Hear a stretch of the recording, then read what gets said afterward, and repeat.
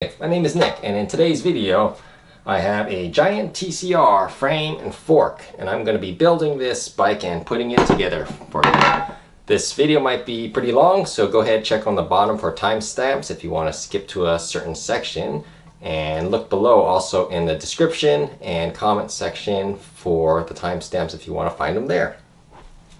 So let's go ahead and go over the components. I have this giant medium TCR aluminum frame, and it comes with a giant composite fork with aluminum steer tube. Already installed in the frame is the bottom bracket. It's a press fit bottom bracket made by Shimano. Parts of the headset here, along with the seat collar, the top of the headset that goes up here, and then the top cap that attaches over the stem. Starting with the front of the bike, we have the handlebar, and then the stem, the associated bolts connected to the handlebar. Next, we have the STI Shimano Tiagra shifters. These are the 4600 series.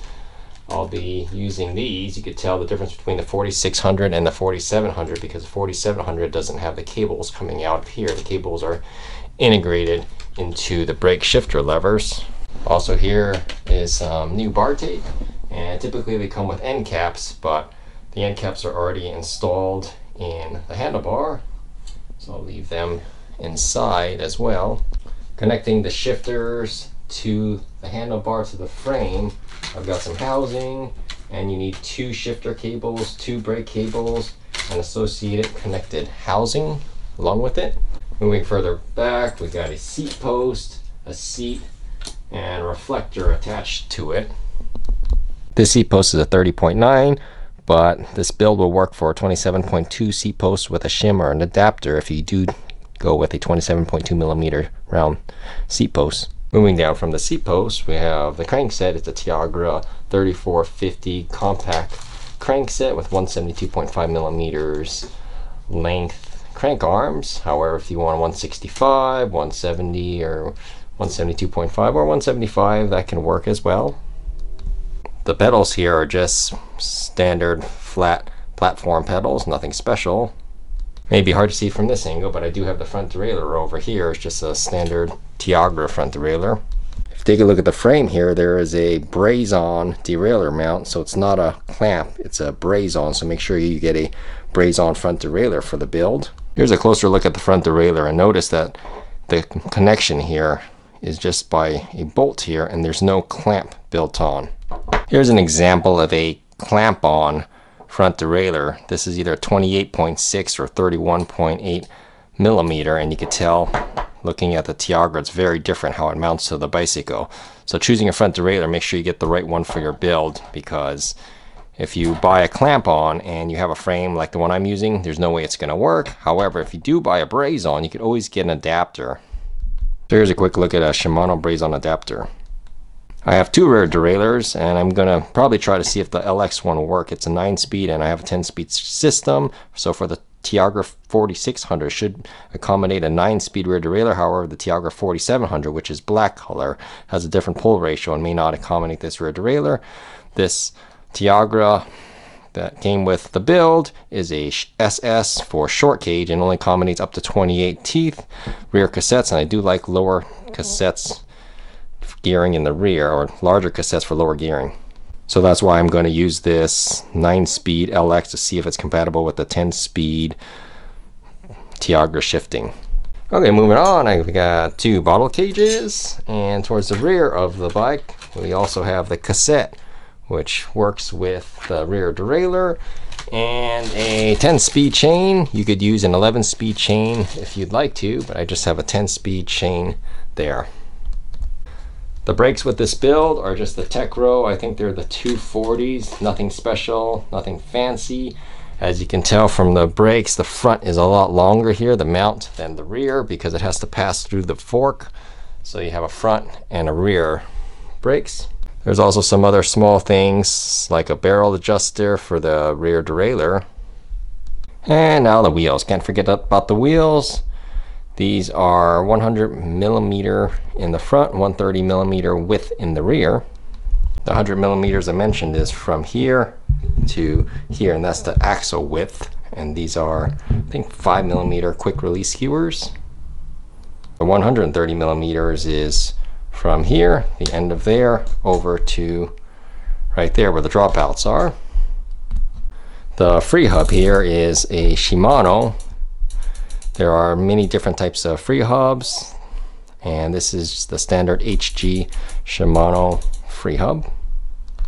The tire and tube are already installed. However, if you have rims that are deeper than, let's say, 25 millimeters, you may need longer press to valve tubes. So these tubes might only be 40 millimeters, and this rim is 35 millimeters deep. So ideally, you probably want 50 millimeters or longer press to valve lengths. So here's a look at 60 millimeter valve stems on the same rims.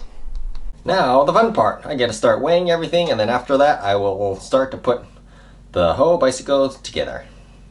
The frame, the bottom bracket, and a few, and the front on brazons, 1.4 kilograms, which is 3.13 pounds. There's another look at it on the scale. I just had the shoestring holding it up there. The fork comes in at 466 grams. Okay, the lower of the headset, 27 grams. The upper of the headset brings it up to 53. Then the top cap brings it to 71, and then we're going to add the spacers here. And then finally the top portion, it's about 100 grams just for the additional headset parts. The seat clamp here is 32 grams, and notice that this seat clamp is double-sided, so there's actually two 4mm bolts holding it on. This handlebar is 326 grams. Lightweight carbon handlebars are under 200 grams. The 100mm stem here comes at 169 grams. Light stems are closer to 100 grams.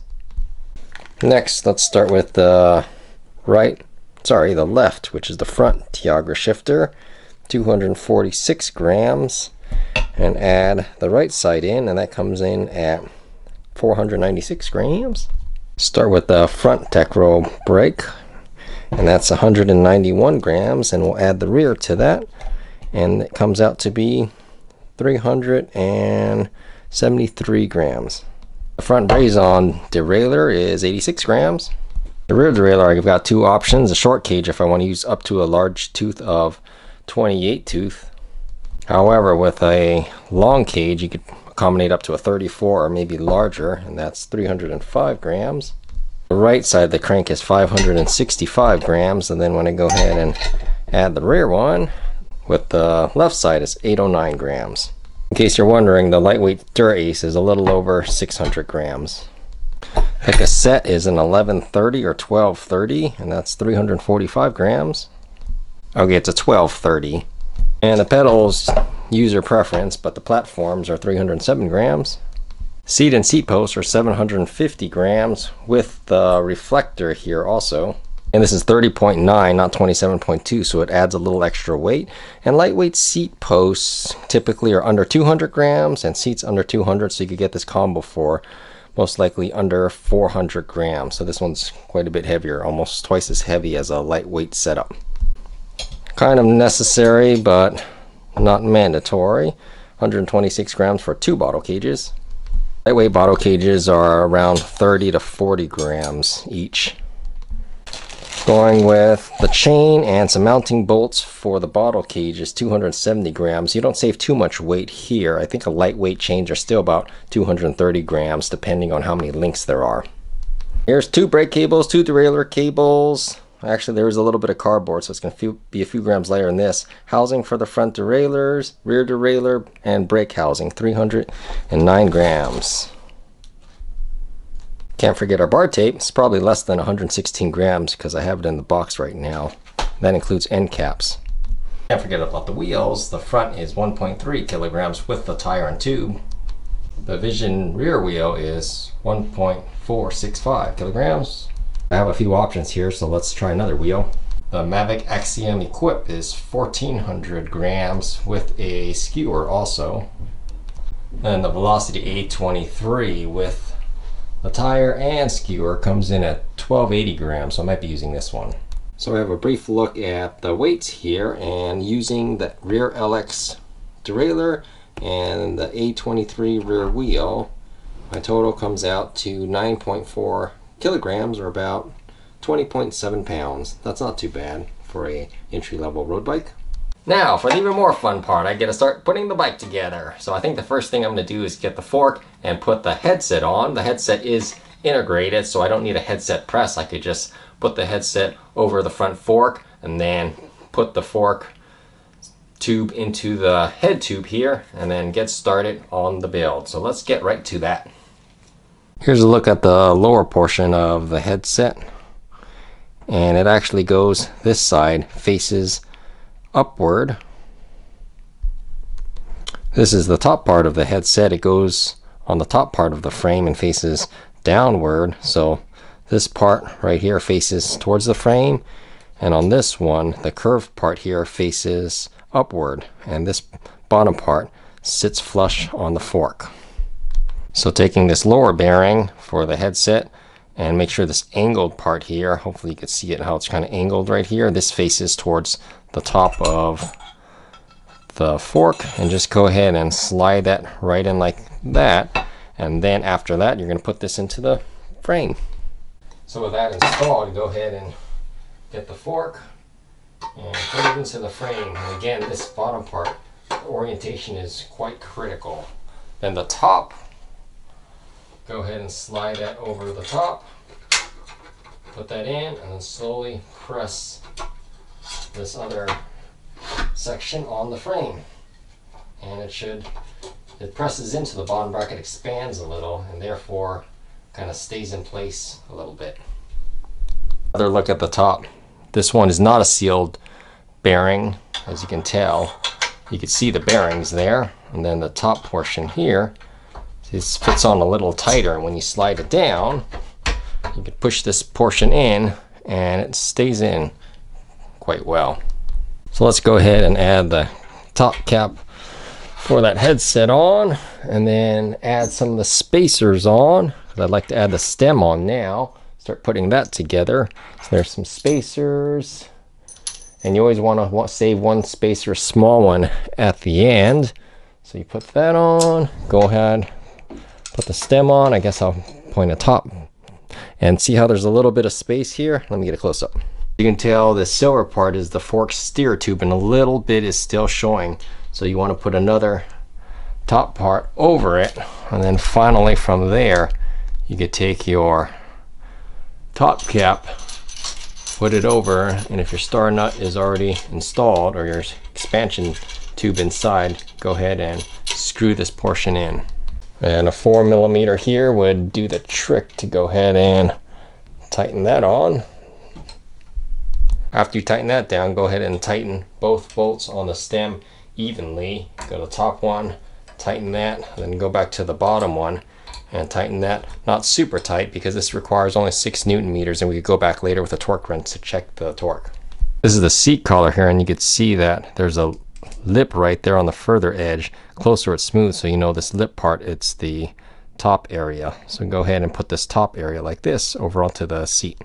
And because of the top lip, go ahead and push it down in place. Next, let's go ahead and install the crankset. So make sure it's on the right side, and go ahead and push it all the way through, and then go to the left side and install the other end.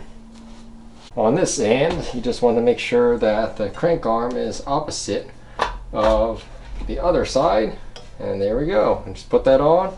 After that, you have this end cap here, and you want to screw that in, and it does take a special tool to remove it or to tighten that, and the one I use here is the Part Tool BBT9, and you could put that inside and tighten the left crank arm onto the bottom bracket.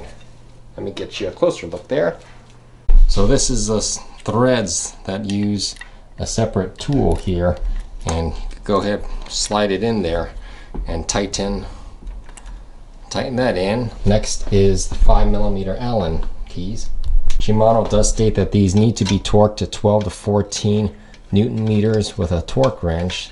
So I tighten that lightly, and then go to the other side, tighten this one lightly, Then I'm going to go ahead and go back and forth. So go ahead, give it another snug turn, and then go back and forth until they evenly get tightened. So you don't want to make one side tight first, because you want to make sure that this area here is straight and it's not skewed. Next thing to install for me is these brakes, and as you can see, the longer one here is for the front and the one over here is for the rear. So this is the front fork, and to install it, it's pretty straightforward. Go ahead and insert the front brake here, and then on the other side with your bolt, go ahead and find that and go ahead and start tightening it in. You may want to use an Allen wrench also to start tightening it in. So while I hold this, I could put my 5mm Allen wrench in and start tightening the bolt for the front brake in. It doesn't have to be precise at this time. It takes a lot of turns to get it a little snug in there. As you can see, I'm spinning it quite a bit. And here, as you can see, it's not straight, so you could straighten it out a little if you want to, but we could always do more adjustments later. So it doesn't need to be super tight at the moment, just make it a little snug. Also, you could tell that this brake's probably a little higher than that brake, so I need to adjust the brake pads too in a little bit after I get the front wheel installed, but that's much later. Moving on to the rear, you can see that this area right here is much more narrow than the front. Also, another thing to note while you install these brakes is that there are these little washers here. They need to stay on the same side as the brake caliper. The only thing on the other side is just the end cap. So go ahead and slide I hold on to this so the washers don't come off. And then I'll look underneath and start tightening the rear brake on. And once you get a few turns in, you could go ahead and let it go, and this might move a little bit. And then finally go ahead and again get it a little more snug by tightening the rear brake onto the frame. And this is a 5mm Allen wrench. And again, see, it's a little loose now, but I could go ahead and give it a little bit more of a snug, and now you see it's not moving. So I'm just putting the bike here on my bike rack. If you don't have your own stand, that might work as well. You can use a bike rack, you can use a trainer if you want, so whatever you like. Now we could go ahead and install the handlebar. There are 4mm Allen bolts here that you can go ahead and remove from the faceplate of the stem here. And after you remove these, you go ahead and put the handlebar in. Doesn't have to be perfectly centered at this time, and then go ahead and screw in the handlebar bolts. These are the 4mm, and I'll show you what it looks like. So it's pretty simple. You have the 4mm, and note that they go in, and make sure the washer is between the bolt and the stem, and you go ahead and screw that in. Also, you can go ahead and line this up. So see, it's a little off line, and you want these white lines to have a little bit of space, and it's not too critical to get the angle right now, because we could always change that and do some final touches later for fitting the bike. And these should be about 5 Nm. This says 6 Nm on the stem, however 5 should be plenty.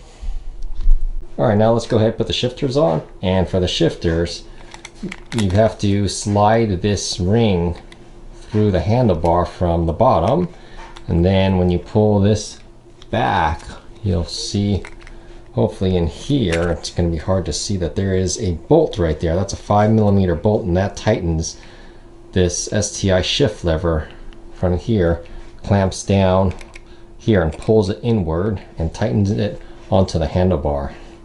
So go ahead and make sure you know which one's right and left. If there's the black lever facing this way that you could push, then this is the right shifter. So I could pull this back, the rubber housing, and then if it's on a little too tight, you're gonna have to push this in and go ahead and loosen with the 5mm under here to get an easier fit. When it's quite loose on, you should be able to easily just slide the bar, slide it up the bar, put the rubber grommet over, and then with the 5mm go ahead and tighten down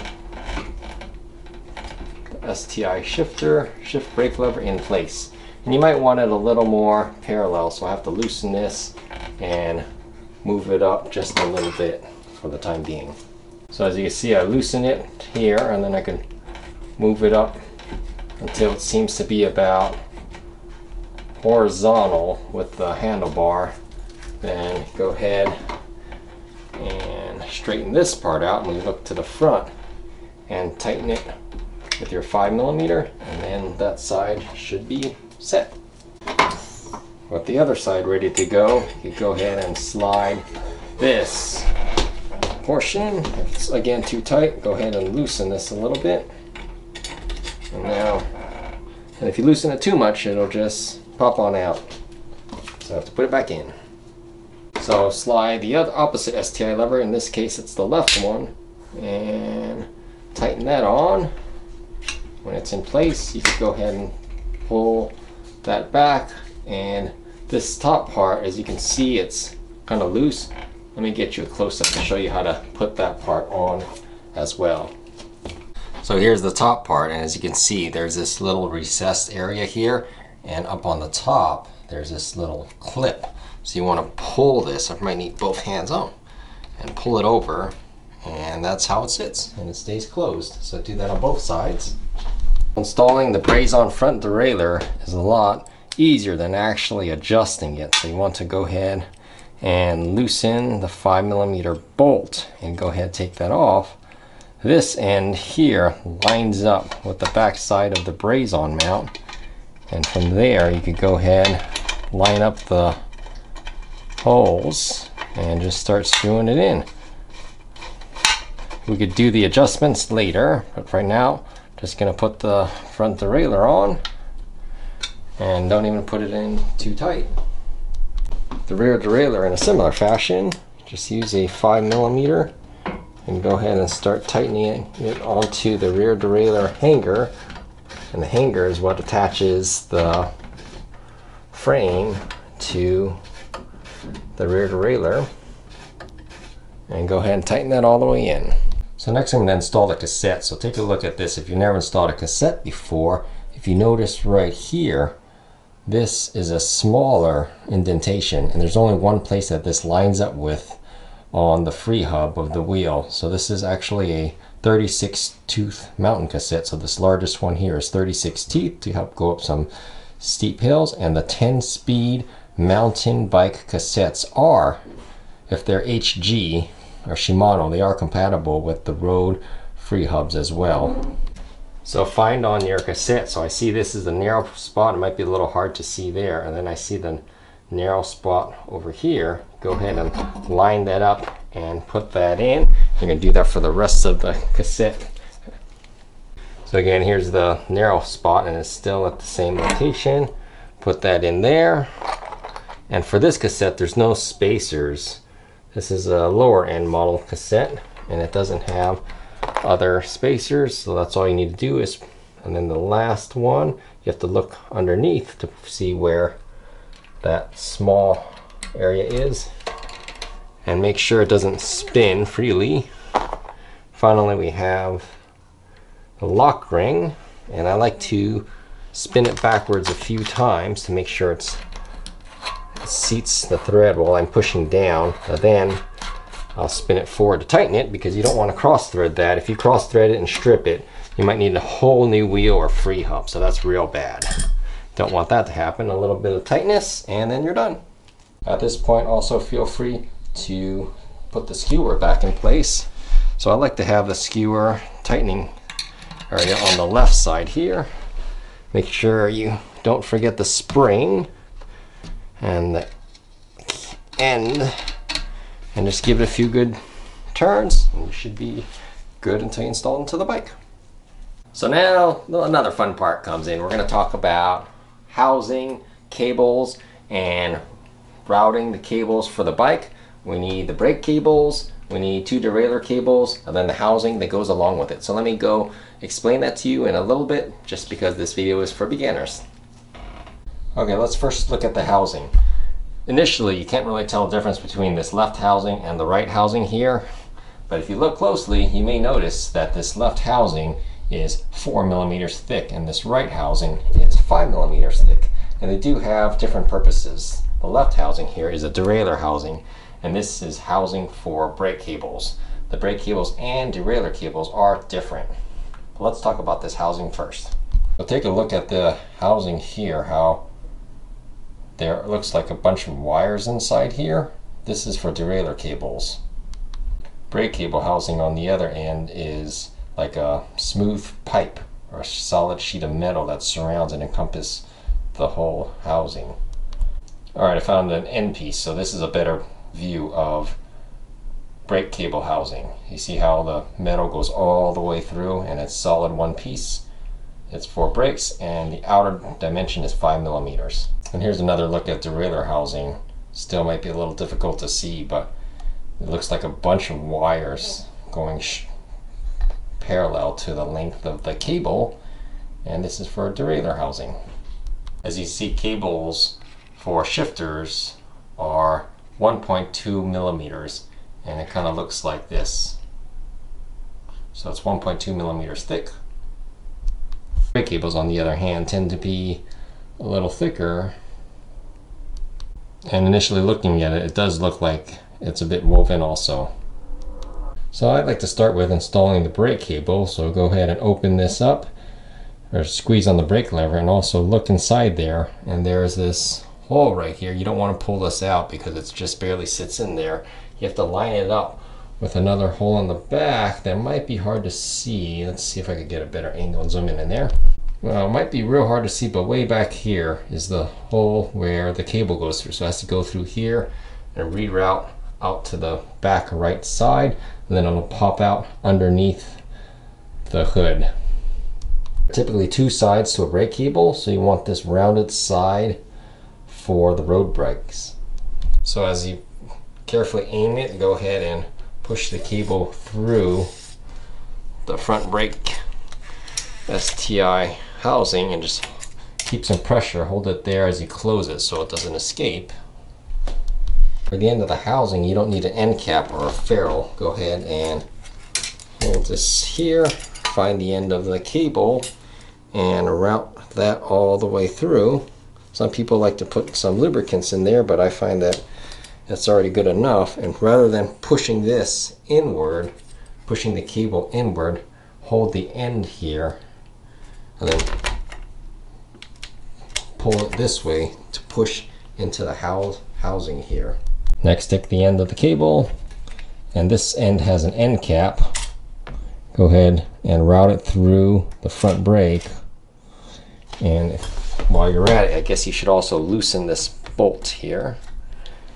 Pull it out, and I'll show you what I'm doing when I put this cable through here for the front brake cable. And now the front brake cable is routed. As I routed the cable through with my other hand, I was making sure that this cable went between, or was sandwiched right here between the bolt and the 2 plates here. And you can go ahead, pull down, and if you'd like to use your 4 or 5 millimeter, it looks like a 5 millimeter, go ahead, put your Allen key in there and start to tighten it up a little bit. Oops, I'm not actually British. The right one goes to the rear, not the front. In UK, I think the right shifter brake lever goes to the front brake. So I'm going to route this American way and use my left brake lever on the other side and route it into the brake lever, into the front brake. So routing the rear cable, it depends on your bicycle frame. So there's a housing all built into the frame here, but look, if I use the end caps or the ferrules here, it doesn't fit. So this frame is actually meant to be used without the end caps, so it fits in just fine like that. However, for the derailleur cable, I'm going to need to use these end caps. They fit just fine and they're meant to fit in there. I've taken a 1 inch by 1/2 inch electrical tape that's red, that size, cut it and put it around, wrapped it around the end to make a slightly tighter fit. So now I could go ahead, put this in and slide it in, and the rubber from the electrical tape kind of holds it in place just a little better. So we got to measure the brake housing from the frame to the rear brake caliper, and you want this to go all the way to the end because the end cap doesn't give any extra space. So I'm going to cut it just about there. So you go ahead and hold your hand at this area, kind of mark it, and just see that it's going to be right about here. And then go ahead with your cable cutters and cut it right there. So if you take a look at the end here, it's not a perfect cut, and you can see that there is just a little hole right there. And so I could go ahead and take a nail and put it in and twist a little bit to make this hole quite a bit bigger. Also, as you can tell, the cut wasn't perfect, so it's a little frayed. So I do have a file that I could use to trim back on these edges there.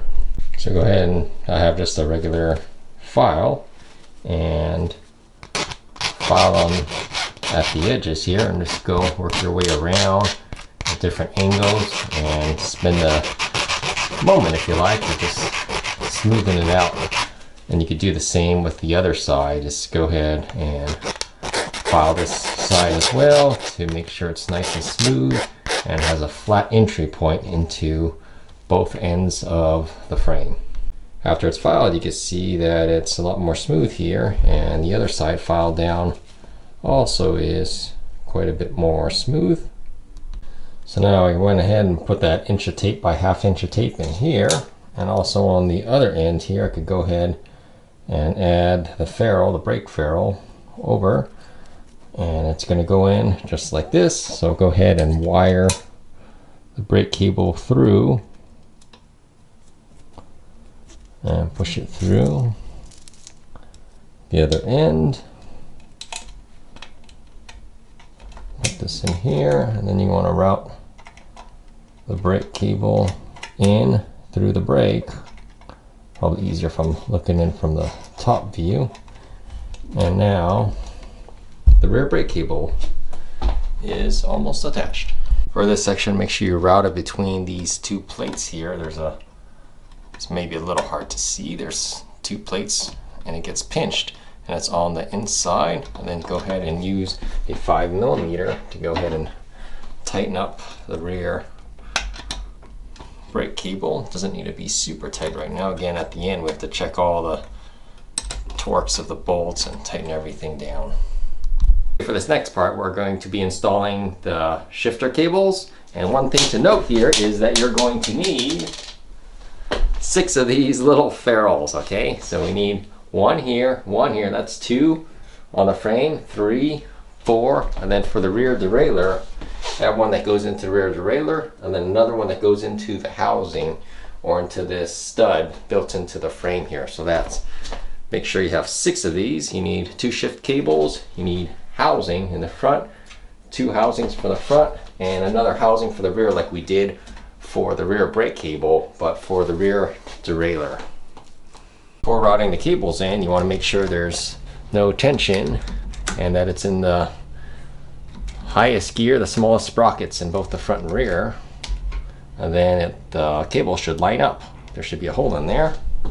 Maybe a little difficult to see, but there's a hole right up here that lines up, so you could go ahead and stick and feed the cable through. So as you line it up, go ahead and feed the cable through, and then pull it through the other side until it lines up.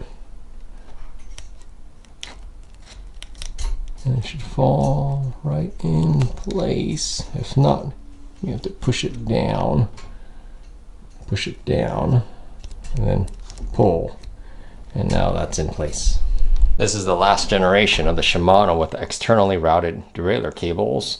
The new cables all go through and underneath and curve along the handlebar. So you're going to want to measure the housing out, and it goes onto the left side here. And you want to make sure that you make it long enough so that when you turn it, there's still going to be a little bit of slack. So if it's too short, like this, when you turn it, it binds right here in the front. So that's too short. So I'm going to make it a little longer, and then go ahead and measure it out, hold my fingers there, and then make the cut.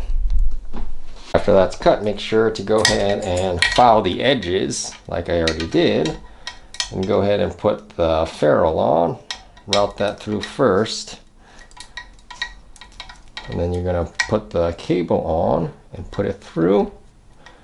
Have that follow the housing, and then after you put all of this together and on, go ahead and attach it to the brake shifter lever.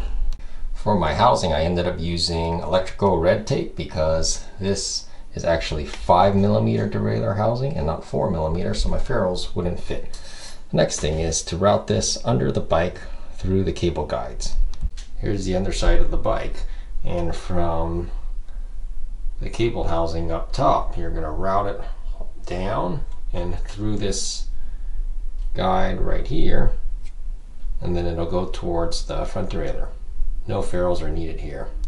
This part, as you can see, is fairly straightforward. This one's for the front derailleur because it wraps to towards the top of the bike, and the other one here is for the rear derailleur since it extends along the chainstay back to the rear derailleur.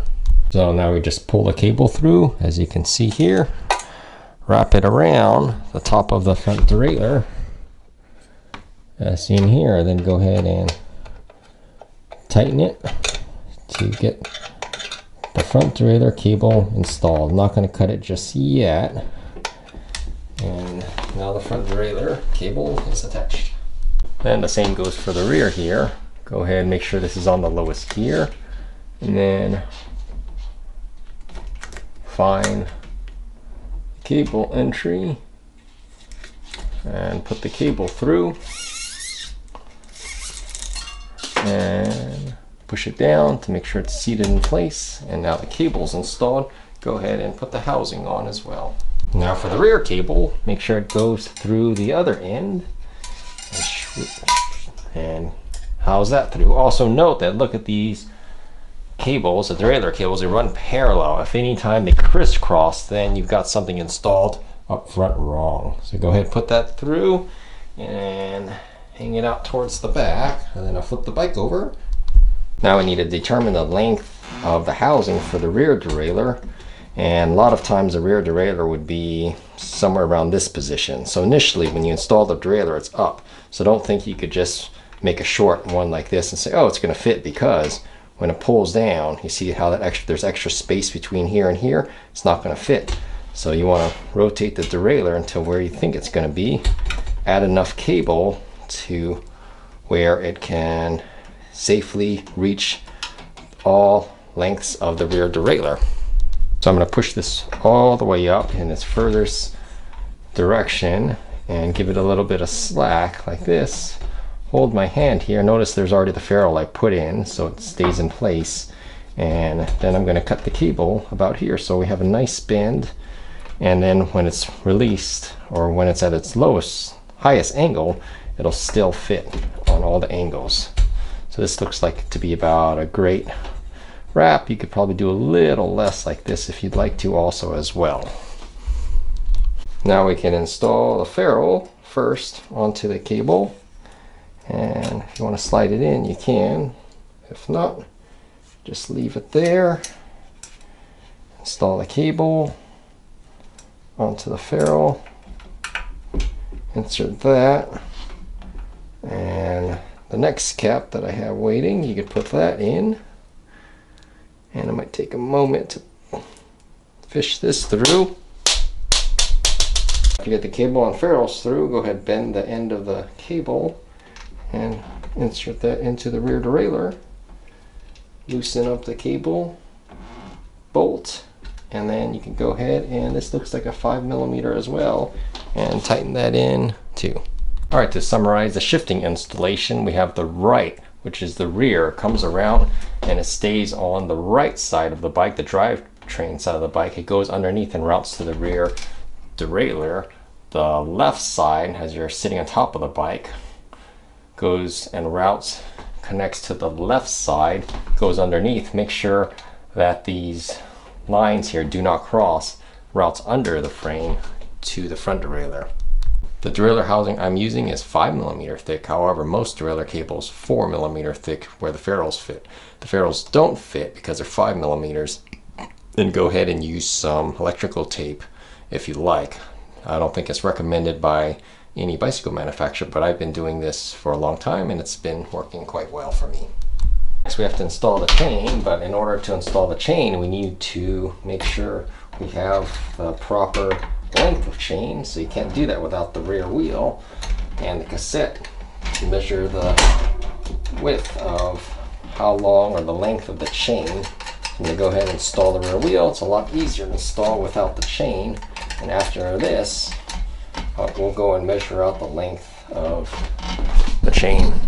The next thing I need to do is size the chain, and I'm going to use the big method, so I go to the big chain ring up the front and I'm going to go ahead and put the chain on the big ring, big cassette, largest cassette, and make sure it goes all the way around, and you're attached here all the way around in the big, and it goes all the way to the bottom. Then what we're going to do is line these up. So where you line it up here, you have to go and add two links. So let me show you what I'm going to do. I'm going to go here, 1 and 2, so I might have to add some more chain to this. So as you can see, this cassette was not meant for the 36. If I line it up right here, it'll fit with a little bit of slack, but I cannot line it up to this other one. It won't fit this link right here, and because of that I'm going to add 2 links to here. So I need to add 2 links.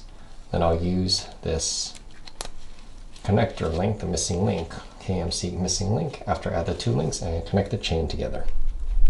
So I have a spare Shimano Ultegra 6600 chain, and there's 1 link here and there's another link there, and I need to cut it so that it ends with this, the smaller portion out, or lengthen it. So right here, I'll go ahead and use the chain tool and the chain tool in here, and then go ahead and tighten this, or start turning the chain tool to move the rivet out. You have to also make sure that this rivet is lined up with the pin. So line it up and tighten this, and you can tighten it all the way through. And after you push it all the way through, then the chain should be smaller. So take that out, go ahead and undo this, and now you have your extra few links. To insert these KMC missing links, I put one end on this side of the chain, and I have one inserted here. Then you go ahead and line the 2 up, push in and pull out, and there you go. That's all there is to it. Go ahead and do that again after you link to the other section, and you should have the chain installed. Of course, you want to shift to the lowest gear, get this chain off of here, or you even put it underneath. Then you want to move this all the way down to the lowest gear. If you want to go ahead and remove a little coat hanger, could be a great time to do that. Put this on the smallest gear and then route the chain through the rear derailleur, and make sure also at the same time it's routed through the front derailleur. You don't want to do all of this just to realize that it's not on the front derailleur either. And make sure it wraps all the way around and through. And after you get this routed out and through, be good to install the chain. So to put the last area of the chain on, even though you're in the small ring and the smallest tooth, notice it doesn't really stretch out to go that far. So I have this homemade coat hanger that I bent, and then pull this all the way to the rear, and then after that go ahead and pull this, give it some slack, and attach it somewhere midway through the chain, and now you have plenty of slack to work with your chain and to add more to your, add the extra missing link right here.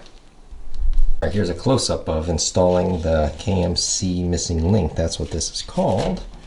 And you have to make sure you use the 10 speed with the 10 speed chains, and if you have 11 speed, make sure you use that one as well. So I put one on each side like this.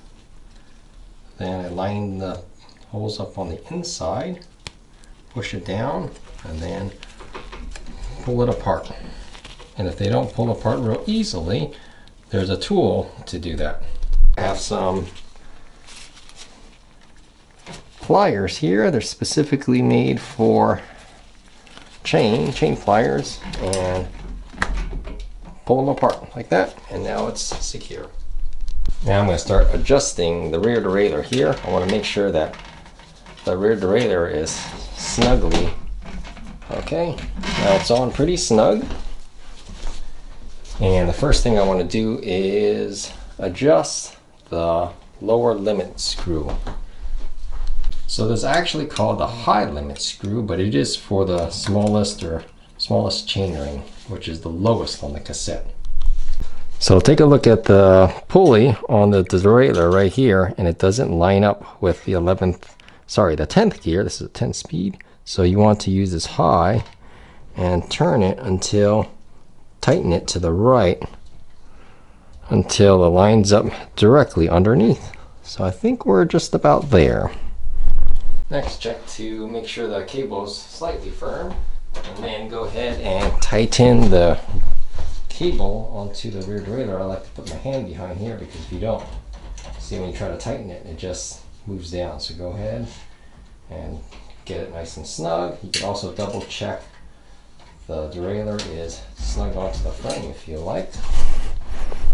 Now I'm going to start turning the crankset and click to see if it works, and it shifts up once, and it looks like it needs to be a little tighter.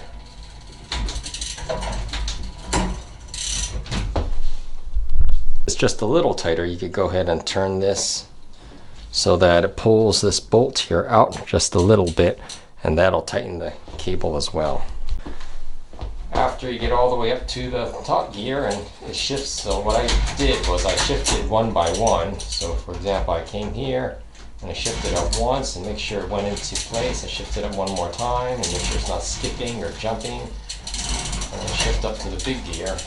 And now take a look at the bottom here to see if it's jumping, and if it has a slight hop, then you may have to adjust the B screw here, which pushes it back, and when it pushes it back, it pushes it away from the cassette. So I'm going to turn this just a little bit because I see just maybe a tiny hop, and it is quite close here. So let me give it a quick little turn here to pull it a little further back, and it'll push the derailleur further away from the cassette.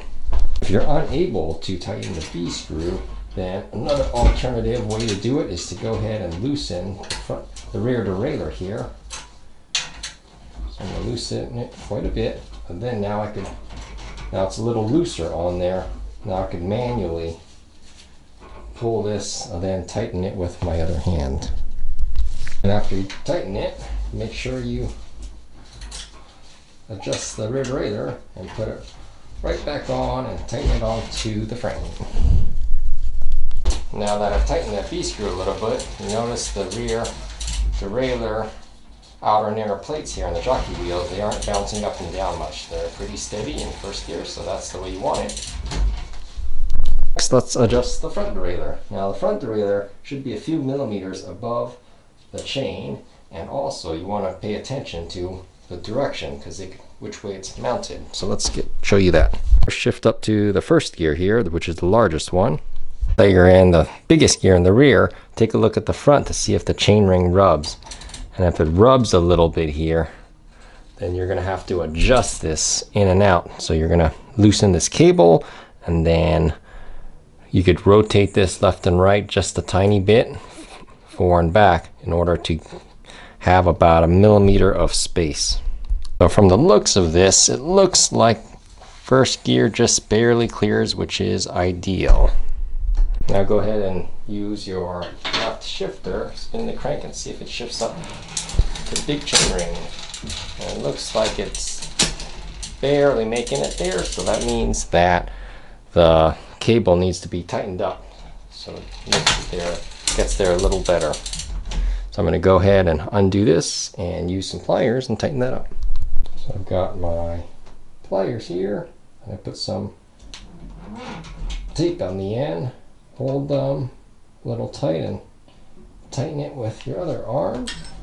Go ahead and give it another little snug tightness. Now shift it down 1 or 2 in the rear, and then I'm going to go ahead and see if it goes up. And it looks like it's a lot easier at one time it goes up. Also, now what you want to do is push out as far as you can to make sure it doesn't go over on the other side. If it does, then you're going to have to adjust the high limit screw and tighten it in. So right now, as you can tell, I'm trying to push this outside on the opposite way of the chain to see if it'll fall off, and it looks like it's not falling off, so the limit screw is adjusted properly there. I'm in second gear in the rear, and I think there's plenty of slack to go. But if not, just slowly make it back into first to make sure you have enough chain slack. So big works. And then also I could shift down to the first gear and make sure that big and small works. And sure enough, this combination works as well. Now you could go ahead and give it about 2 centimeters if you like, and cut off the excessive cable ends. And then after that, you're going to also want to put in the cable ends. And then you could use a special crimper or just some pliers and squeeze them on in place, just like that. As you can tell, this crank hits the excessive cable, so if you want to just bend it, you could use your fingers and bend it, give it a little bend, and now it should clear. So just a little bend like that should do. Rear cable here is not too long, so I'm just going to go ahead and add the cable in. That part's pretty simple. Just go ahead, put it in, get your pliers, not too far, otherwise you'll cut them, and squeeze them on. And now it's on pretty good. Now it's time to tidy up the cable. So I get about 6 inches to 1 foot of electrical tape, and I cut that to length. And now I'm going to go ahead and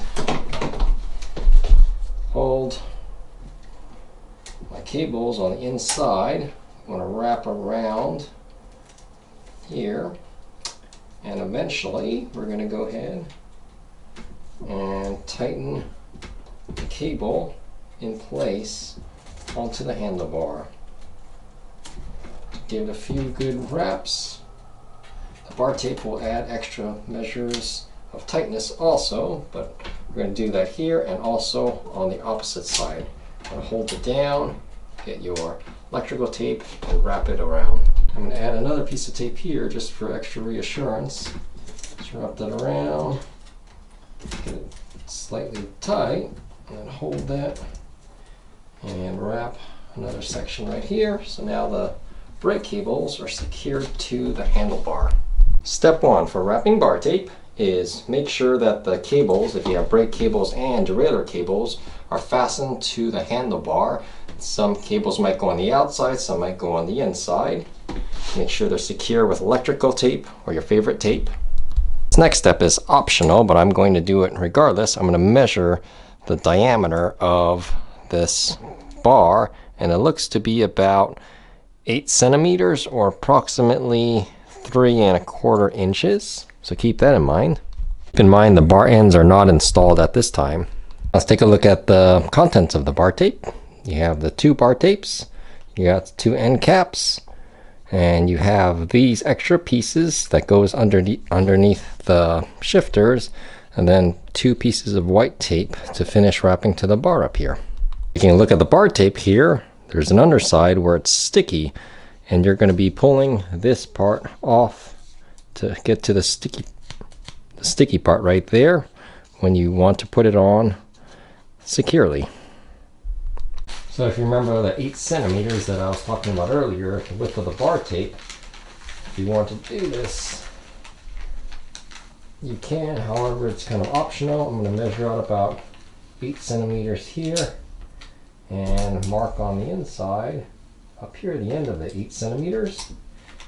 And then what you're going to do is you're going to cut from here diagonally, and you're going to leave about 1/2 centimeter because that you need some overlap when you wrap the bar tape.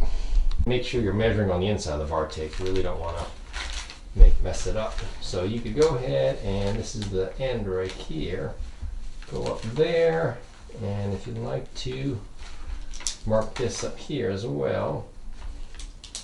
Now use a ruler if you like. I just have my file from sitting around, and if you want to just mark where you're going to cut it, and this is the area you're going to cut diagonally.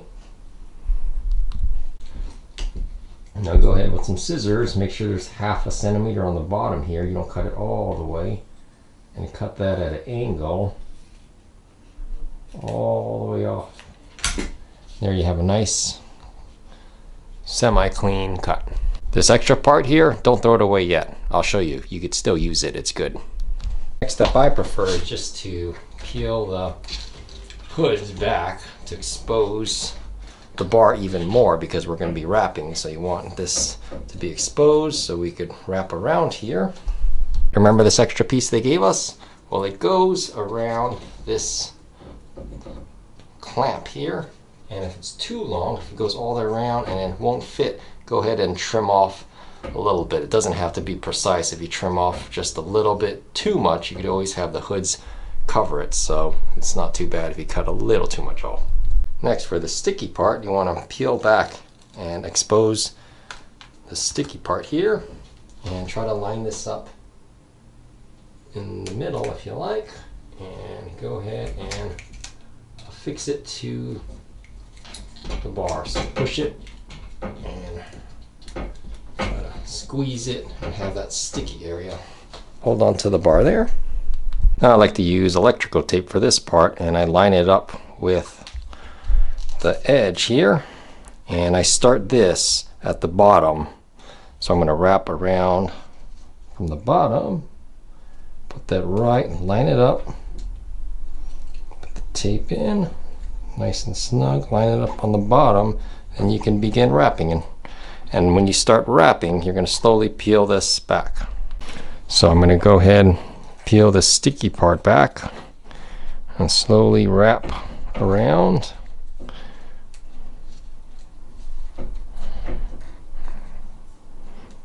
And once it's on, you can even cut a little bit of this tape off. So I'm going to get my scissors, cut this excessive part off. There we go. And then I'm going to wrap. And we got the overlap starting on the bottom. So remember, on the bottom is where I started it. And that's when you want to give it about a 1/2 centimeter. So pull it tight, and you got the 1/2 centimeter overlap, and you can go ahead and start wrapping the tape. And when you get further along, keep unraveling the sticky part and still aim for that 1/2 centimeter. Remember, this is the sticky part. The sticky part here, you want it to be touching the bar. Here's a closer look. Sticky part's right here, and it touches the bar, so you don't want to have too much overlap where the sticky part doesn't touch the bar. And continue with your 1/2 centimeter overlap. And I'm just gauging it, just following a line in my mind to go around. and I'm using both hands, so one hand's holding it, pulling it tight, and then I transfer it over to the other hand, and I'm looking again to make sure the sticky part is touching the bar, and using my hands to tighten it as I wrap around. And we're going to slowly get up to the bar here, and then we're going to have to go around this bar because it's in the way a little bit. So let me show you what to do when we get to this bar here.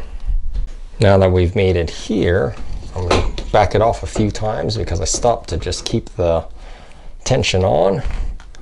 And as we get closer, again, start removing the backing of the tape. It looks like I could go one more time around here, at least. And my hands, as you can see, they'll be like right here, so, and I'll put them up here sometimes. And let's see, go one more. If you want to have one more, I guess we could go one more here to wrap over. And now it's not really a tricky part, but you just want to, from here, wrap it around the top. So you just go here, wrap over the top, and make sure as the sticky part still gets to the bar. And pull the wrapper all the way through, and continue wrapping your bar tape. Again, giving it a 1/2 centimeter or so. Nice, keeping tension on, and also removing the backing as I wrap around. If you stop anytime, you could back it off just a few times just to go back and get some more tension on the bar tape. You don't want too much tension because it is just cork or cork based tape wrap, and it'll just snap or break.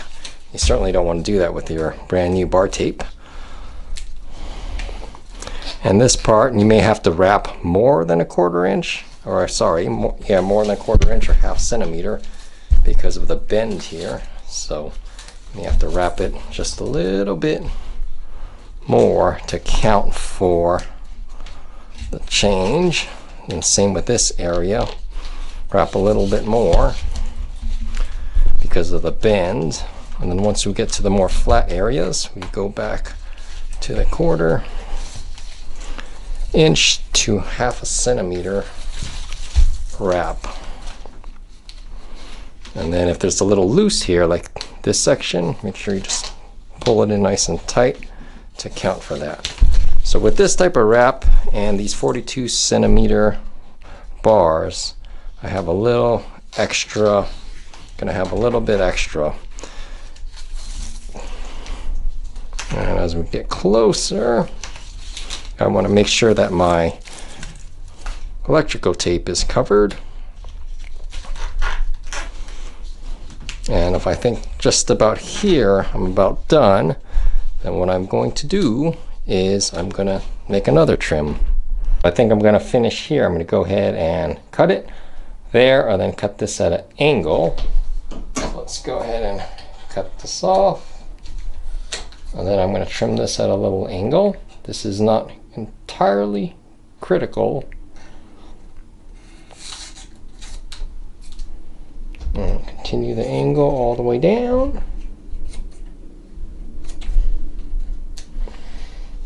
And now, if you'd like to, you could use, and that angle makes it so it's parallel or perpendicular.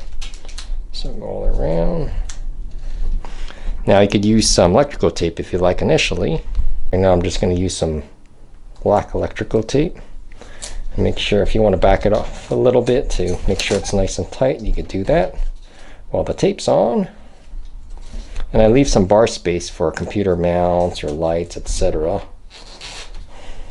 And with the electrical tape, go ahead and tighten that. A little part of the tape here is touching the bar. And now that that's installed, see there's still tape and other stuff here, but when you put the hoods back on, it covers it. So looking from the side, you can't tell that there's tape or anything underneath the hood. Looks pretty nice. Also on the bar end side, it's hardly noticeable, this very small amounts of tape right here. Now remember this, it came with the bar tape. Go ahead, it's just some white tape that matches the bar tape color. And go ahead and remove that, peel it back, and go in the same direction, which was this way. You could cover up your black electrical tape if you like, and wrap that all the way around. Make it a little more smooth transition there. Remember this cut that we made? Actually, we have two cuts. You could still use it depending on the bar end plug. So there's two types of plugs here. This is the one from SRAM, and this is a stock one made from Giant. I've had these bar ends fall out in the past if they're a little bit loose. So that's why I have this piece here. I'm going to go ahead and cut a little bit off and then wrap it around here and then shove it in with this in it. The cork is kind of a little squishy, so it adds a little bit of extra holding power. So I went ahead and attached that end cut a little bit of onto the bar end. Might add a little bit of weight, but then go ahead and push this in, and there we go. Once you push it in, then you could either pull this apart a little bit and trim it off with some scissors, or if you want to pull it out, as you can see it's in pretty good. You could redo it and put it back in again. So I went ahead and shoved it in again, and see, I can even move the bar holding on to this ledge here, and it's in there fairly snug. The next side, we're going to do the same thing. Go ahead and peel the hood back. Now we get the pre-cut piece. Go ahead and apply that over the hood. If you want to pull it a little bit tight and hold on, push it in real good to make sure it sticks there. Now I made the cut that's 1/2 centimeter from here to 8 centimeters there, and I applied some electrical tape here and slowly peel back. Now start on the bottom. You can use your electrical tape and line up this base right here all the way, and we're going to be going the opposite way. We're going to be going this way on the right side. The left side we were wrapping the opposite direction. And go ahead and wrap this around, and for getting a little extra sticky area, I've used the electrical tape, and make sure you can feel here where it's at. And you're going to wrap around, and again making sure that the center portion is approximately sticky and it's onto the metal portion, or carbon if you have carbon fiber handlebars.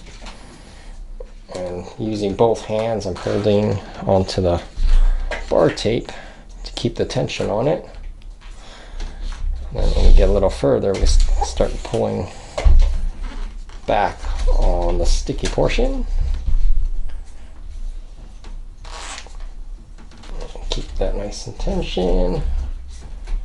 And I'm not sure how many pounds I'm pulling, but not too many. I don't want it to break.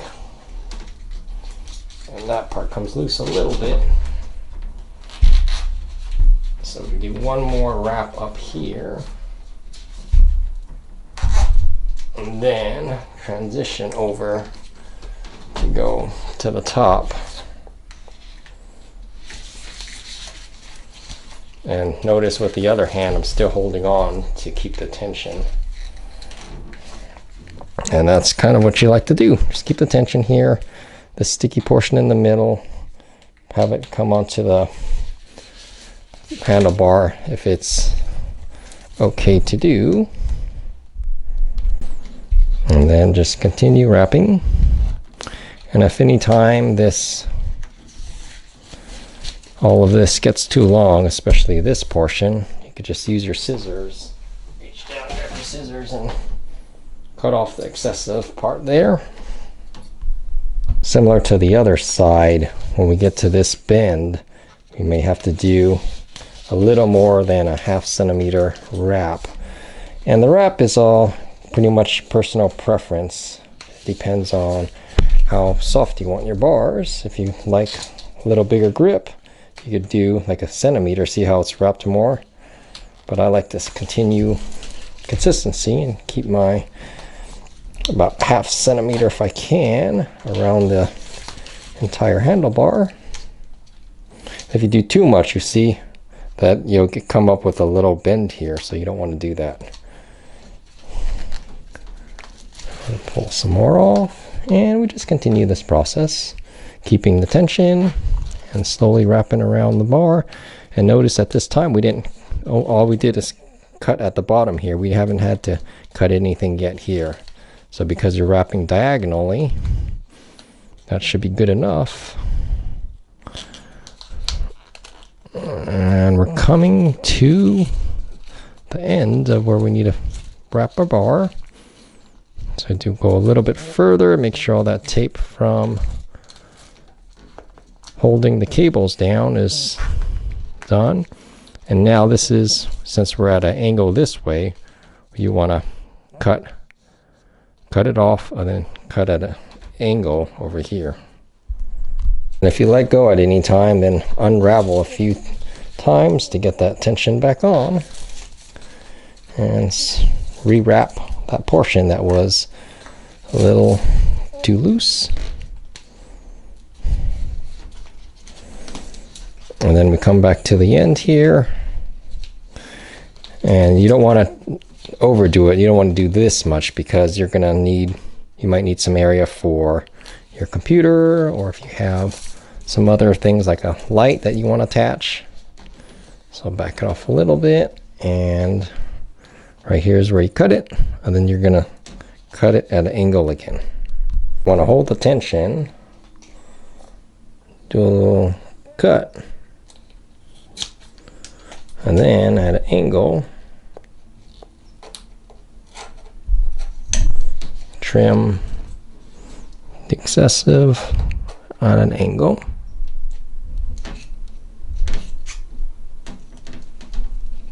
It's a little easier without the camera in my way, but there we go. That should be done. And then if you want to make it nice and tight again, go ahead and choose to do so. And I'll put a little bit of tape here. Put the tape on here. Wrap this down and around.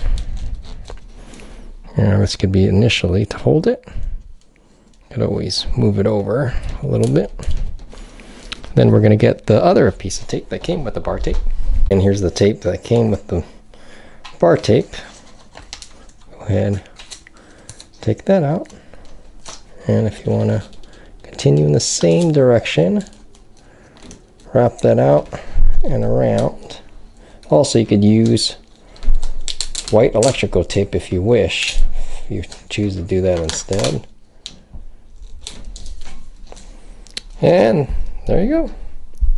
On the side here, don't forget to just put your hoods back.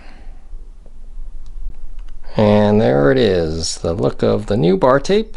And I put in the rear right bar plug end. So it's pretty easy to put on bar tape. Something anyone can do at home. Only requires some scissors basically, and that's it. So now we've got the pedals, the seat post, the seat to adjust the brakes, and the front wheel. We're getting there. To install the pedals, I'm just going to use a little bit of this anti-seize lubricant. Now it's not really recommended. I haven't read anywhere that says use this. I do have Shimano grease also, so if you don't have some anti-seize, you could go ahead and use Shimano grease if you like. I like this anti-seize because it comes with a little brush and I don't have to get my fingers that dirty. So I just go ahead and put a little bit on, and the other side put a little bit on there as well, and then it's ready to install the pedals. To install the pedals, to tighten them onto the bike, it's the same direction as the wheels as you rotate forward. So it's going to be, so it looks like, since I'm turning counterclockwise, it's the opposite of the normal threading, but this is the way that it is for the bicycle. This big 15mm pedal wrench, so I could go here and give it another, tighten it just a little bit. Okay. And to install the pedal on the drive side, turn it the same direction as the wheels rotate, so they rotate this way forward as you're riding on, and that's the way to tighten the pedals onto the crankset. Then go ahead and use your 15mm and tighten that as well. So it says 15mm, and that's the distance between here and here. Next, just go ahead and slide the front wheel in. Make sure it's the speed between the dropouts. It might be a little easier if you install it while it's on the ground, on the floor. And then now we can go adjust the brakes. Taking a look at the brakes here, you notice they're just way too loose. Also, we want to take a look at where the brake touches the rim to make sure it's centered. So it looks like it's still loose and barely touching. So I'm going to have to loosen up the bolt over here and tighten the cable. 5mm, go ahead and loosen this so the cable is loose. Now we could use some pliers and pull down on the cable, make it a little more tight. Then we could use this to close it and see if it's a little more tight now. If not, and you need to make little adjustments, then you could always unscrew this here to tighten up the cable even more. If it's still not good, then I pinch with my hand the brakes a little bit, and then I'll go ahead and tighten it. And now it should be quite a bit tighter. You can see now it's actually quite tight. It doesn't even go that far. Before I was going all the way to the bar. Now I spin the wheel a little bit and check the alignment, make sure nothing's rubbing, and it seems to be doing pretty good. No rubs there. If there is rubbing, you could use your 5mm, loosen this here, then go ahead and move the brakes left or right to adjust it and hold it in place as you retighten it. Here is also a little loose, so I'm going to use my 5mm, loosen this, pull it down, squeeze this here, the brake's closed, tighten it down, and you see now it's stuck because I tightened it too much. And also on this side, you might be able to tell that it's not binding or rubbing, so that might just indicate that I need to adjust the bolt in the back here. Go ahead and loosen this bolt back here, and then adjust the brakes accordingly and hold it in place while you retighten this, and hopefully it'll start working and not rub. Now the seat post should be pretty straightforward. These are 4mm. Just go slide it in and use your 4mm bolts and tighten them in. And for this seat post, you're going to want to tighten both sides because the clamps on both sides for the 4mm. And tighten them evenly back and forth until you reach the desired tightness. Regarding the seat angle and the fore and aft position, there's a bolt. This one has a 6mm bolt. Typically these lower end seat posts just have one bolt, 5 or 6mm, and that you loosen it. And then you could also adjust the angle. The angle, as you loosen it, rotates up and down with this. So I've loosened it here, and now you could see that if you want to rotate it back and forth, there we go. It rotates along these, there's little crevices in there. So you could choose the angle and how forward or back you'd like it. So seat angle is kind of a personal preference, but if your bike's on a flat level ground, I like my seat slightly pointed downward, or it might actually be flat because the rear part's a little higher. So I'll put a level here, and I like it kind of when the bubble's kind of on right in the middle of this line. So I'd either like it this or just slightly more lower. Seat belt's an already a setback seat, so I can move the seat a little forward to offset the setback. As you see, it comes back. Now you could get probably a little more comfortable if you sit it back just a little bit, and if you put it more forward, then it puts more weight on your handlebar, and it could be a little less comfortable. However, if you're doing like a time trial position, some people want the seat real far forward because they're way over the front of the bars. All right, let's go install the bottle cages. I have some generic bolts here, and they fit the bicycle. All right, putting the bottle cages on should be pretty straightforward. Just line up the bottle cage with the bolts and go ahead and screw it in. Now these are not the standard OEM bolts that came with the bike. These are just some generic versions. I've also put some anti-seize on this, but you could use some grease as well. And typically you'll be using a 4mm Allen wrench, but again, these are non-standard bolts that I'm just going to put on temporarily, and then I will be switching to the standard bolts. The other thing, if you don't put non-standard, since this is a water bottle cage, if it does get wet and starts to rust, you don't want these rusted in there. So make sure you get some galvanized or some material that doesn't rust. Now the seat tube, there's a little braze-on adapter here for the front derailleur, so you need spacers before you can insert that. So here, it's not ideal, but I put these little spacers here, and then the screws are here, so this will provide enough space to go around the braze-on. So go ahead, put one in, and just start screwing it in.